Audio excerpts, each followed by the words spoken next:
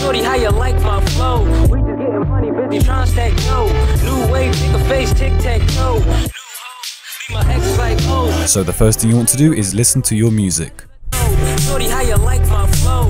We just getting money, busy trying to stack dough. Next, you want to pick the parts that you want the effect to be on. So I want it to be around here, where I've added on this VHS effect, and it sounds like this. We just getting money, busy trying to stack dough. So mine's right here. I'm going to make a cut and then head towards the end, and I'm just going to get rid of it over here. Now I've got this middle track over here. I'm going to head over to the effects panel and search for Highpass. It's one word under the filter and EQ, and you want to drag it onto the track. If you want to, you can leave it as this.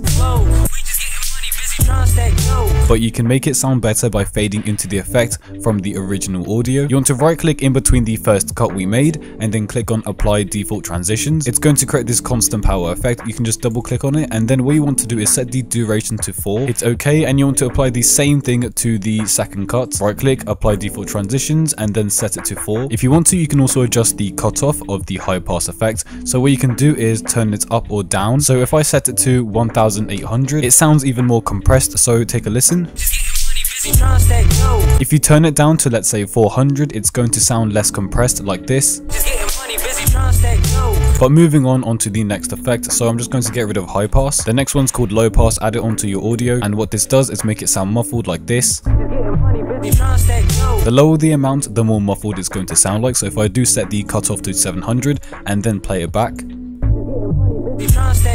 I think it would work best for something that has a lot of vignette like this, because it puts the focus on a specific character or object. And of course, if you do turn the cutoff to something higher, it's going to sound more like the original, like this.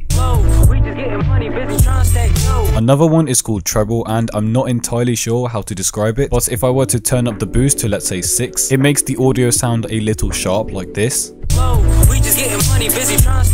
And finally, the bass effect, which is very simple. Drag it onto your audio, turn it up, let's say, by 8. You'll be able to hear the bass even more clearly like this.